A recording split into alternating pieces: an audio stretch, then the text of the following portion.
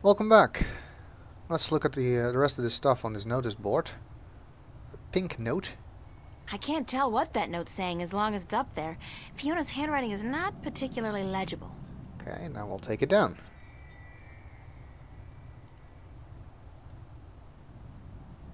Found. A gold ring under the common room sofa. If it's yours, let me know. But no false claims, please. Fiona. I did lose a gold ring a few weeks ago. I hope this is the one. I'll have to ask Fiona about it. We also got a push pin. It's a pushpin. Another item that can be of great use in adventure games. I'm sorry, but big sweaty jocks do not turn me on. I'll take a nerd any day. And that, ladies and gentlemen, is what's called pandering to your target audience. Okay, that's all that we can do on the board. So now let's talk to Fiona. There's a pretty long conversation with her, actually. Got a lot of information about the people who live here. Just some background stuff, but it is pretty Morning, interesting. Fiona. Good morning, darling. You're up early. Yeah, I couldn't sleep. Are you feeling all right? You look a little pale. I had a bad nightmare. Again? Well, you're not the only one, darling. Mickey woke me up screaming in the middle of the night. She wouldn't go back to sleep until I made her a cup of herbal tea. Nightmares? Apparently. But she refuses to tell me what they were. I think she's embarrassed. That doesn't sound like Mickey. I know, darling. Don't tell her I said so. But I've never seen her so agitated in my life. She scared the hell out of me. I don't know why I have nightmares. I guess they could be stress-related. After all, the exhibition's right around the corner. Oh, yes. The school exhibition. How's that going? God, don't ask. I have no idea how I'm going to finish my painting on time. I haven't felt inspired in ages. I think you work too hard, darling. You need to relax once in a while. Live. Enjoy your youth. There's inspiration to be found in hedonism, you know. No, I don't know, but apparently you do. I'm an authority on the subject, darling. Ask Mickey. She'll tell you I don't lift a finger around the place unless I absolutely have to. Fiona sounds quite British. Where's everybody this morning? Mickey's tied up in the basement. Mind you, she's not literally tied up, of course, although that is a tempting thought. Are you getting into your sexual fantasies here, Fiona? Because it's a little too early in the morning for that, don't you think? Sorry, I just can't help myself. Anyway, the plumbing is... You probably noticed when you took a shower, yeah? There's no hot water. So Mickey's working on that. Getting knee-deep in putrid canal water is her job, thank God. What about Charlie? He up yet? No, he's still sleeping, and Emma just went to bed. I saw her come in when I was making breakfast. Do you know who she's seeing now? I don't know. Some guy? Those lads I see her with, darling. She's too good for those arseholes. I wish she'd find herself a man who'd treat her right for once. She hasn't had much luck with love, no? She's a magnet for creeps, and she's so pretty. They prey on her, you know, bastards. I've tried to talk to her about it, but Emma's impulsive. She doesn't listen. She's just as headstrong as you and me, darling, but I'm sure she'll be all right. She's smart and resourceful, and not afraid to speak up for herself. Well... Shouldn't you be outside enjoying the good weather? You joking? Bollocks to that. I'll stay inside until September, thank you very much. It's too bloody hot.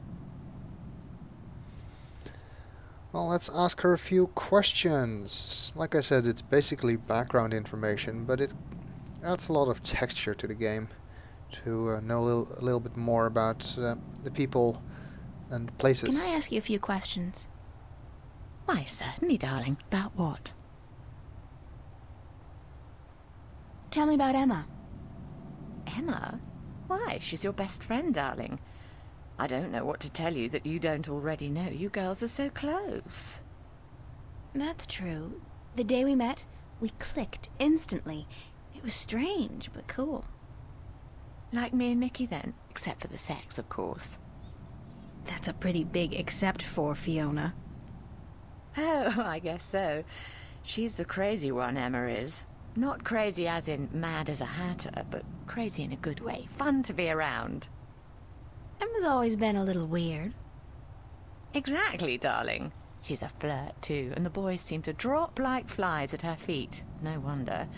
She's a real looker, I don't have to tell you. I'm sure she could have been a model if she'd wanted, but she's an artist, and a good one, too. I really think she'll be a successful artist.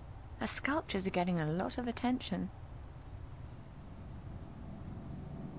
Anything else you can tell me about Emma? She ought to be a little more careful sometimes. She's a flirt, and although she doesn't mean any harm, some lads don't take too well to being teased and rejected. You should tell her that, though, being her best friend and all. I have told her. She won't listen. No. She does worry me a little, but she's a big girl and she can take care of herself. I'm certainly happy to have her living here, next to you and Charlie. She's my favourite tenant. Considering that, as far as I know, there are only 4 tenants living here, putting her on the 3rd place doesn't really mean much. Especially considering Zach is the 4th one, the asshole we saw upstairs. What did you think of me when we first met? That's a peculiar question, isn't it? I thought you were quite lovely. I still do, darling. Do you remember the day I arrived? Of course, darling. It wasn't that long ago, and I'm not senile quite yet. It was in May, wasn't it? Charlie referred you to me, and you were quite at a loss. First day in the city, wasn't it? I remember. You looked like a lost puppy. Puppy? Me? When I saw you lugging that suitcase across the bridge, my heart went out to you. I'm glad you came here. You could have been lost anywhere else. Now let's ask about Charlie. How long have you known Charlie? Oh, he's one of our oldest tenants. It's close to 3 years, I believe, since he moved in. Charlie is always in a good mood, and he's such a gentleman. I agree. He's an actual, genuine gentleman. And you don't see a lot of gentlemen these days, trust me.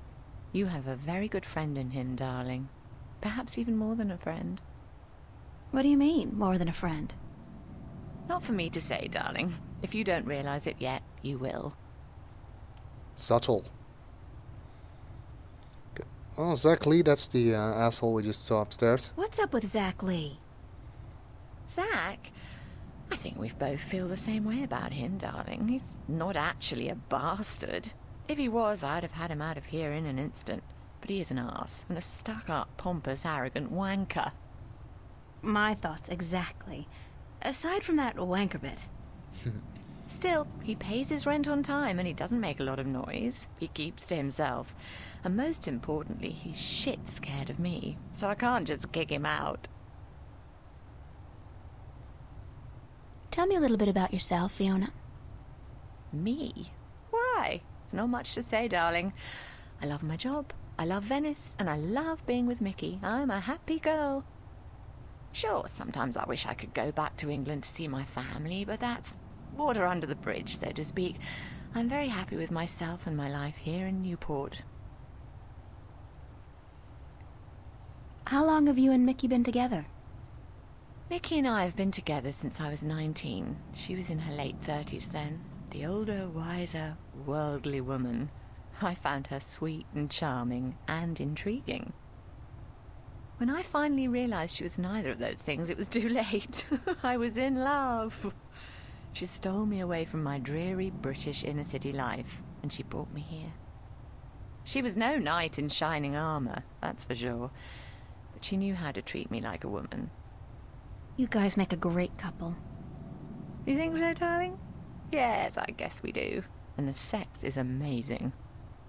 You never get tired of talking about your sex life, do you? Never. And if I ever do, please shoot me. Nice, all this talking about sex. Anyway, we'll continue talking to Fiona in the next video.